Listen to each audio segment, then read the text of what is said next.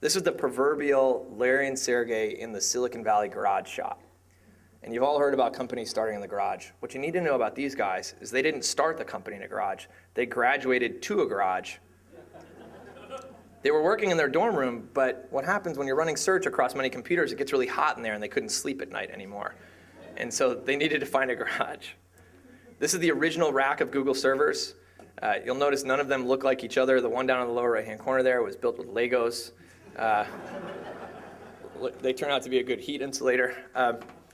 Larry and Sergey didn't have any money at all. They both came from very modest backgrounds, and so the way they'd get their hands on computers is that they would go hang around the loading dock at Stanford and wait for computers to be delivered to unsuspecting, sociology and humanities professors who didn't know any better. And they'd walk up very convincingly say, you could start using that computer today, or I could configure that thing for you and get it up to speed and really fine-tune it, et cetera. And the professor's like, oh, really? You do that for free? Oh, sure. And so they'd give them these computers, and they'd use them for 2-3 months until the professors caught on, and then they'd give those computers back and go wait by the loading dock again. And so it was a very capital-efficient way of getting going. This is the original Google website design. Oh man, Google has won award after award for the simplicity and beauty of this design and how wonderful it is. And wow, it's an island, it's an oasis on the internet when you're surfing and you're assaulted by blinky things everywhere, and you get here. And yet, Larry and Sergey would tell you, though they were computer scientists, they didn't really know HTML. And so this is the only page they were capable of actually coding. Yeah, had they actually had any more skills, they would have messed this up. What's amazing is we always got asked, so are you trying to build a sweatshop there and just keep people there as long as possible? Is that the idea? And 2 answers. Number 1 is no, because if that were the case, we would have a place to sleep at Google. And there's no place to sleep. That's the one thing. We were pretty sure that these engineers, as cheap as they were, would opt out of renting apartments if we gave them a place to sleep at Google. And we really wanted them to have lives. And so you can't sleep at Google. But the second is, I don't know about you, but for me, in any given day, I am really only in the zone of productivity, really getting stuff done or on my game, maybe an hour and a half. Admit it to yourselves. What do you do with the rest of your day? It's travel here and there. It's yapping. It's reading newspapers. It's eating. It's being interrupted. It's tracking down something and running errands and doing all this other garbage. And when you finally sit down and get productive, and maybe even log into your inbox, and an inbox, as I've said, is a to-do list to which anyone else can add items. So you sit on your inbox and you're like, I got to be reactive to all this other crap, blah, blah, blah. But when you finally sit down and start getting task-oriented, maybe you get an hour, hour and a half out of the day. I mean, if you're doing that well, you're kicking ass.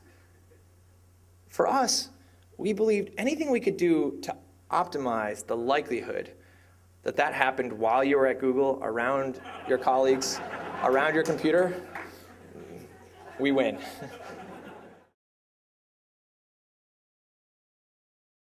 And the key thing is that Eric, the CEO, Larry and Sergey, the 2 co-founders, take the stage every single week, and they do the same 3 things.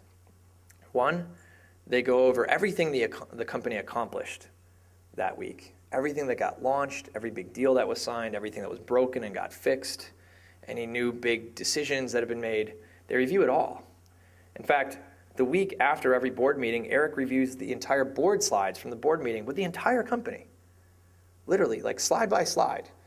I don't know if you know this, but everyone at Google is considered a financial insider, and so nobody at Google can trade stocks except in very small windows. And that encourages the direct sharing of information. So Eric gets up in front of the company and tells everyone the financials and how things are going. In the same presentation, the same slides he just gave to the board of directors of the company a few days earlier. Then Eric, Larry, and Sergey introduce all of the new employees who joined the company that week. So back when I joined in 2003, that meant I was interviewed on stage for a little while. And now it's 200 people joining a week. And so there's a slide that says kind of what your hobbies are, where you worked last, what you're going to be working on kind of stuff. And to make introductions easier, new Googlers wear a beanie hat with a propeller. A very colorful one. And a new Googler is actually called a Noogler. And so As a noogler, you wear this hat and people can pick you out and come talk to you and that kind of stuff. But the third thing they do here is they take every single question from the audience with no filters, no PR, no marketing, no lawyers or finance judging which questions are worthy and which aren't.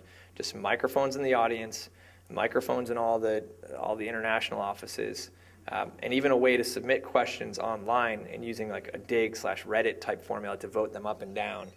Questions get submitted, and they take them all.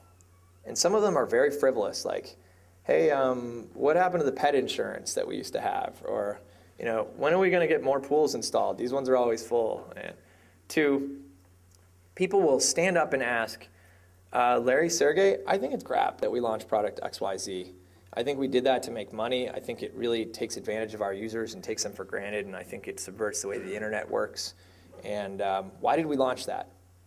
And those guys, despite the fact that they're standing in front of thousands of people, will grab the microphone and be like, you know what, I totally agree with you. I think it was crap that we launched that too.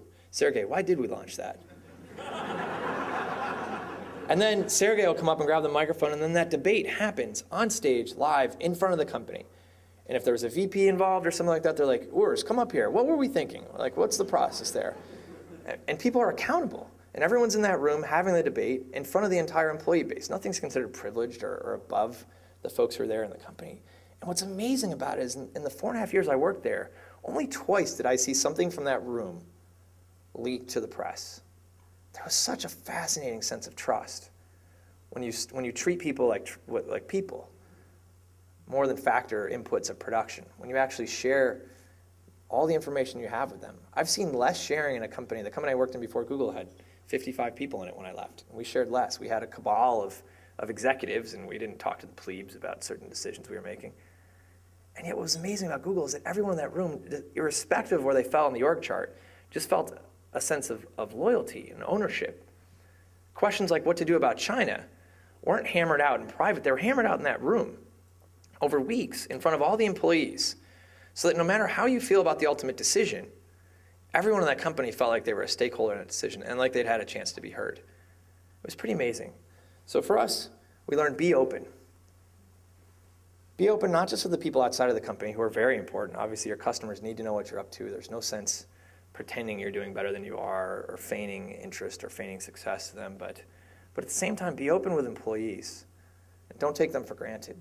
You know, Google didn't actually pay more than other companies in the Valley. It still doesn't. It just treats people like people.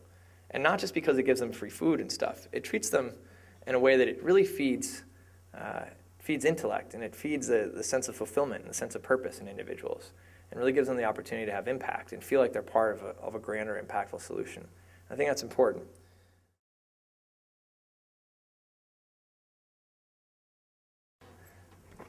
I just asked if I could say, I think it's rare that you have an opportunity to find somebody who's understated and absolutely fascinating. And I was taking notes, and I just think it's a special gift. Maybe we could have a nice round of applause for Chris. Oh, thanks.